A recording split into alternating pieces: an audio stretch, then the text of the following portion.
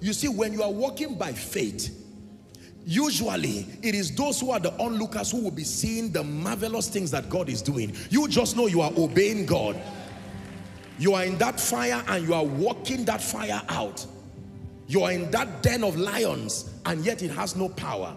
Waiting, who will not enter the fire when you see the fourth man already waiting?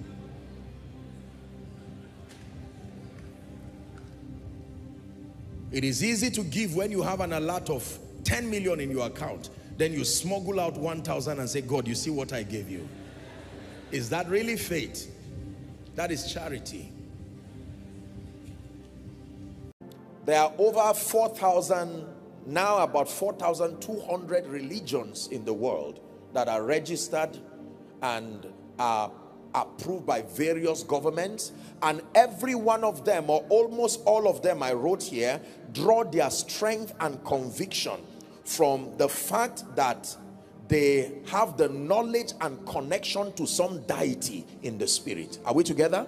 That most religions derive their strength and their confidence from the knowledge and their fraternity with some deity, some force somewhere. So it doesn't matter what the religion is called. Most religions, especially the major religions in the world, when you meet the practitioners of that religion, at the base of the practice of that religion is some kind of proposition that there is a possibility of accessing strength, power, and any kind of advantage from some deity. When you are down,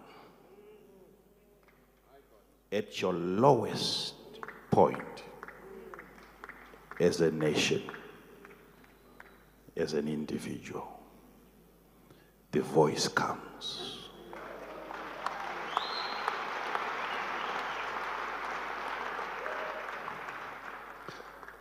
God doesn't only know what to say, he knows when to say. Be seated, please. Be seated. Sit down. Sit down. Sit down. Sit down. While you are waiting, don't sit down wondering. Waiting in unbelief will plant anger in your heart. Are we together? And become a blockade to the blessings that are on their way to you. Always see what God is doing. This is a message for someone.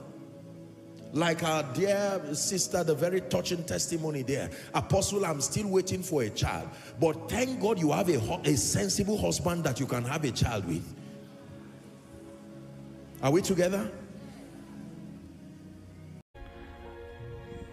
But when a prophet calls you John and you're John, that John becomes prophecy.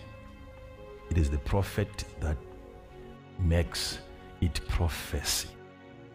It is the prophet that makes it prophecy. So it's important that you look at who is giving you the information, in as much as maybe the prophet is telling you that what you've been hearing from other people.